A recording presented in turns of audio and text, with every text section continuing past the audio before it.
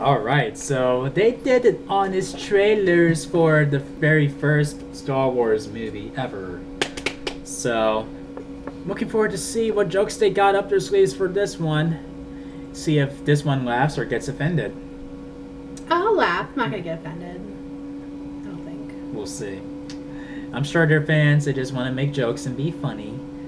Reaction starts now.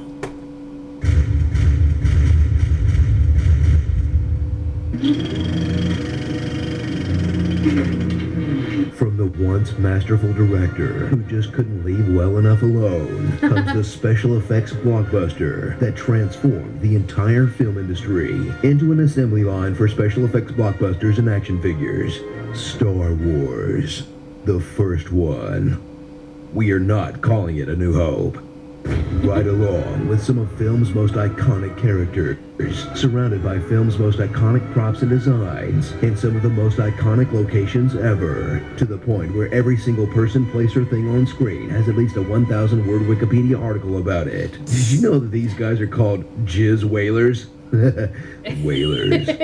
Meet heroes like Princess Leia, the most interesting of the two human females in the entire movie. Han Solo, a real Han Solo type. Obi-Wan, a wise Jedi Master who doesn't remember the droid that saved his life several times. Don't seem to remember ever owning a droid. The droids, conscious beings with feelings and free will, who are bought and sold as slaves. Do you think they'll melt us down? Please don't deactivate me. Hashtag Droid Lives Matter, guys. And Luke Skywalker, a whiny space brat. Well, I was going to Tashi Station to pick up some power converters. Kinda reminds me of someone. It's all Obi-Wan's fault. There's nothing I can do about it right now. I hate them. But they're gonna kill her! It's not fair. It just isn't fair. Wait, so Hayden Christensen's acting choices were intentional?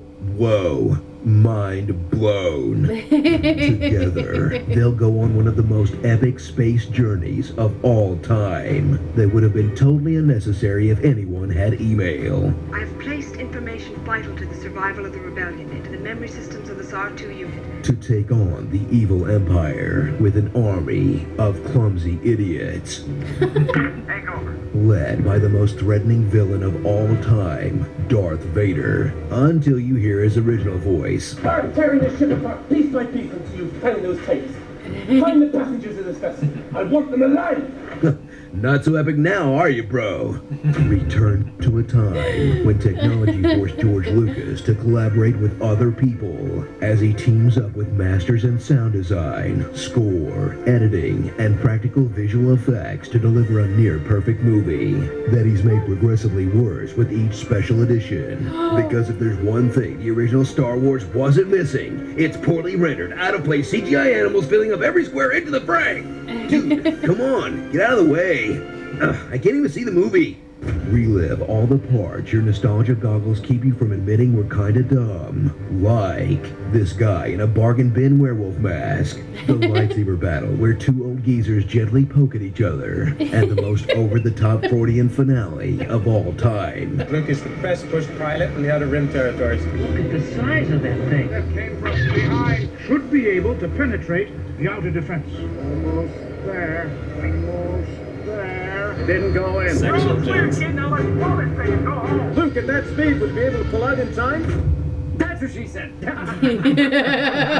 So whether you're an old man who can't move on from a 38-year-old movie for children, or a contrarian kid who thinks he's being edgy when he says the prequels were better, one thing is for sure. Han shot first. Starring Skywalker's in Flight, Beats by Braid, Starford, Genuine Class, Dog is my co-pilot, Weezer, Porkins, aw, that's just mean, and Oscar and a trash can, Satan, Blue Milk, and Nazis in Space, Joseph Campbell's Star Wars. As bad as we all want a real lightsaber, let's be realistic. We'd cut off our own hand in a week. Yeah, I would The don't. screen junkies you know and love just got bigger. And we saved our biggest surprise for last. Hey, Screen Junkie! Bet you didn't see us coming. That's right, you can see us coming every week, man, as we unbox toys and play with them right here, exclusively on Screen Junkies Plus.